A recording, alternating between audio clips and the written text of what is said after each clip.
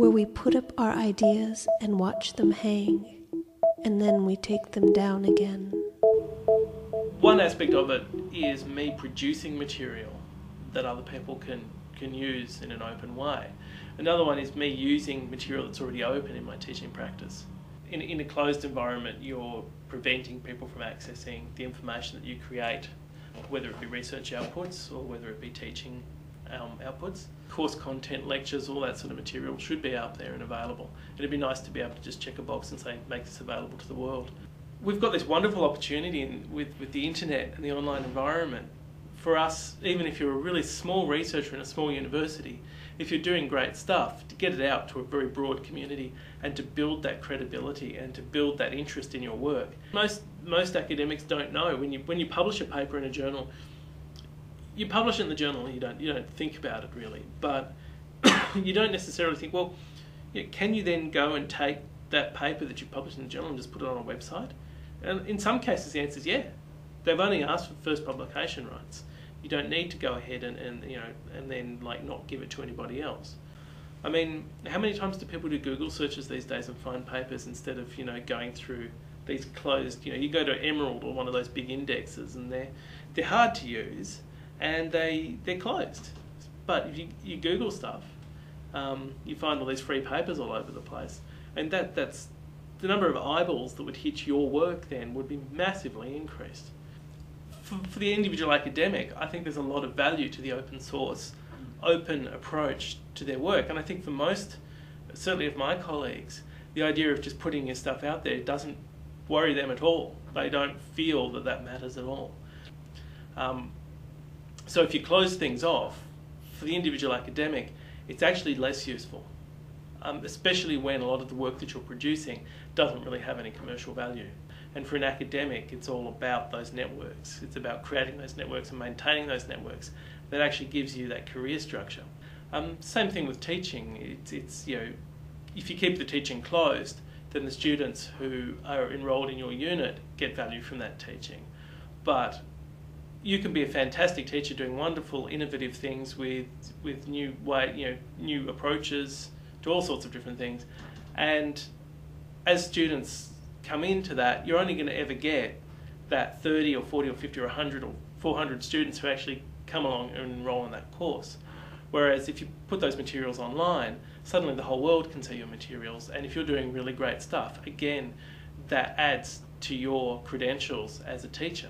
If you can build value around lecturers, if you can say, hey, this lecturer is really great in this particular field, and we all know about this lecturer because we've all seen his lectures online, then you've got people coming from interstate or even overseas to that lecture, to that lecturer, to be part of that environment. In this space, we speak of the colour white.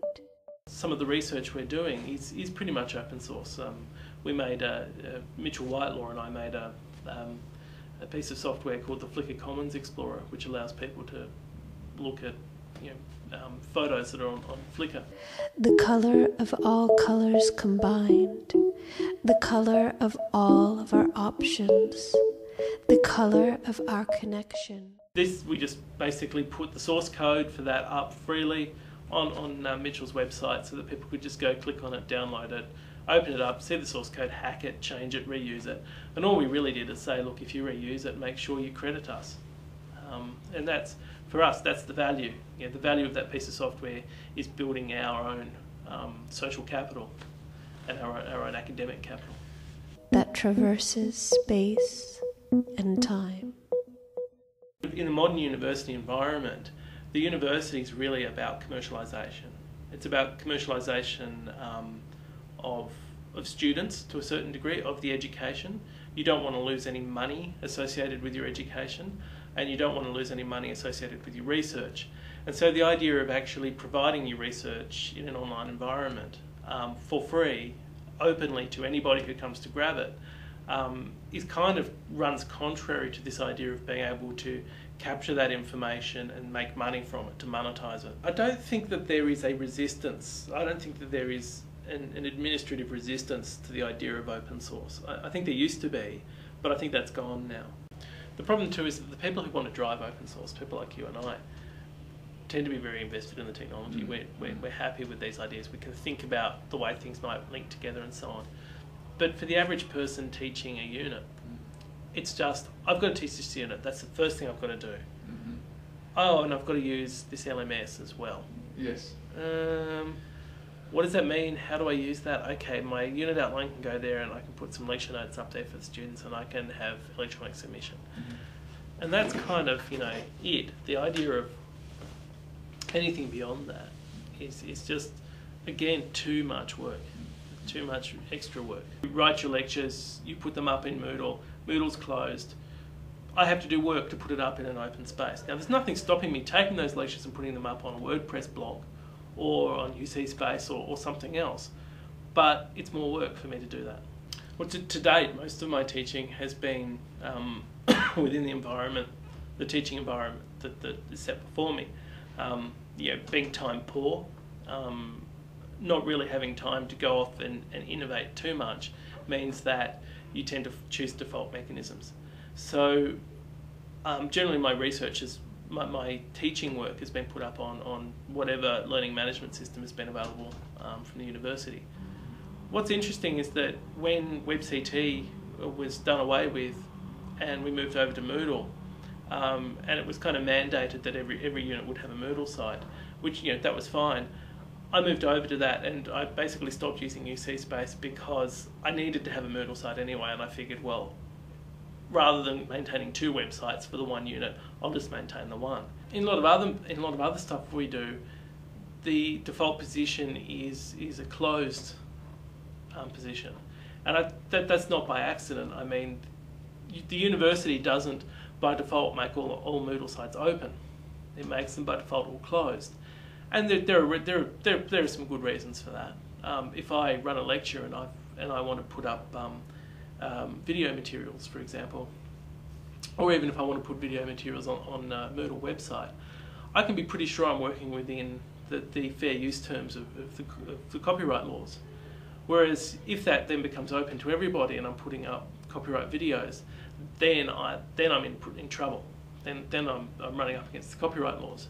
The only solution for me then is either to go through getting copyright permission or paying for redistribution of that video, which is horrendously expensive, or not using that video. In some cases you can find, alternatives which work, but again, that's not the default position. That's hard to do. It takes a lot of work. You can imagine showing a scene from a movie that exactly illustrates what you want to do, or trying to find a movie that somehow is open source, either because of its age or for some other reason. It becomes hard work, even if it's even possible. So the default position becomes the one you take because it's the only thing you have time to do. And that default position is almost always closed. The reason the Blender example works so well is because it's the default position in that particular course. It's a crack. We haven't gone out and invested in a lot of 3D software in our discipline, and so it was easier for me to say let's just use Blender than try and make a case for us buying 18 copies of 3D Studio Max. So in this case the default position was easier.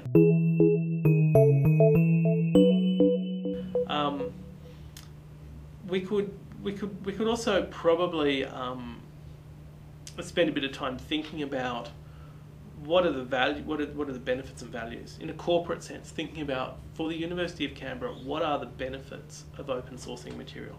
What sort of material can't we open source? What sort of material could we open source?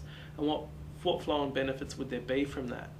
So if, for example, we decided that we would make all lectures that weren't otherwise containing copyright material available free online, or if we said, if we asked each discipline area in the university to nominate, a bunch of material to put online, and we created some sort of, University Commons area, so University of Canberra Commons, where there was just a whole bunch of stuff from all over the university, which gives people examples of what we do here.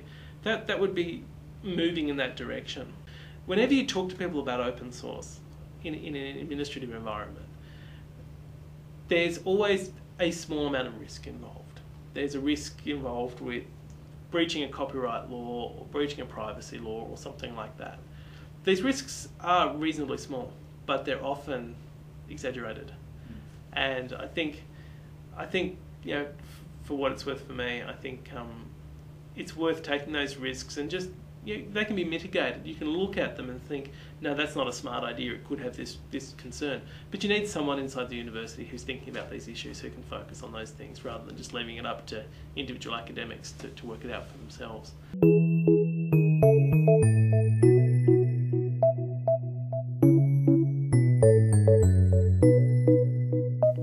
December in the north, the darkness lingers, so that even the shade of the moon seems bright.